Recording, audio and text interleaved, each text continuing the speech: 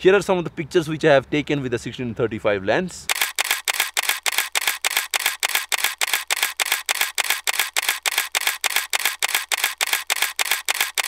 If you want to see the kind of videos it takes, here are some of the B-roll videos of mine taken with the same 16-35mm lens.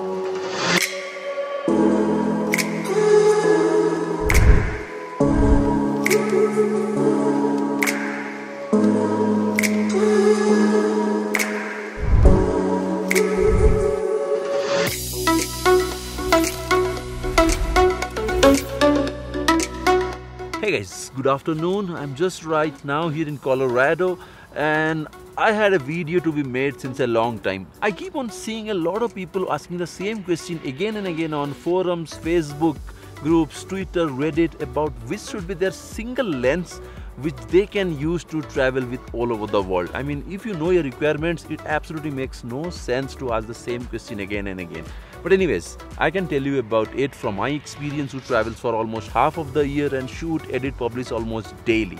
So this is my lens. Like, I travel with it all over the world and this is the single lens I travel with. I don't even unscrew it from my Sony A7R III, not a single day. So this is the Sony 16-35mm f2.8 GM series of lens. This is heavy, this is expensive, this is extremely sharp, and this is incredibly insane lens.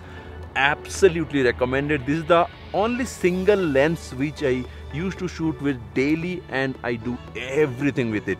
It can do 16, it can do 24, it can do 35, it can do 50mm, 52mm. I mean, what else can you expect from a $2,500 lens? This is like this is the only lens you need in your kit bag. So in my opinion, this is the best run and gun walk around lens. So talking about the focal length, 16mm is just so perfect for vlogging, landscape photography. 24mm is just so perfect for cinematic videos, slow-mo videos, 120p FPS, gimbal. 35mm is just so perfect for portrait photography. And if you're on a Sony full frame, you can just switch to super 35mm mode and go to the crop mode and you reach up to 50mm. That is insane. So basically this single lens is doing the job for 4 prime lenses: 16, 24, 35, 50mm. And it's incredibly fast. The aperture opens up to till f2.8 and that is for full range. For 16 till 35 you can have the aperture open up to 2.8. That is ridiculous. This is like, this lens can absolutely see in the night as well, as long as you are on a good camera. Yeah, I mean, like Sony A7S2, A7iii, Sony A7R III, of course not the R3. Sony A7S2 or Sony A7 III can absolutely see in pitch dark with this lens.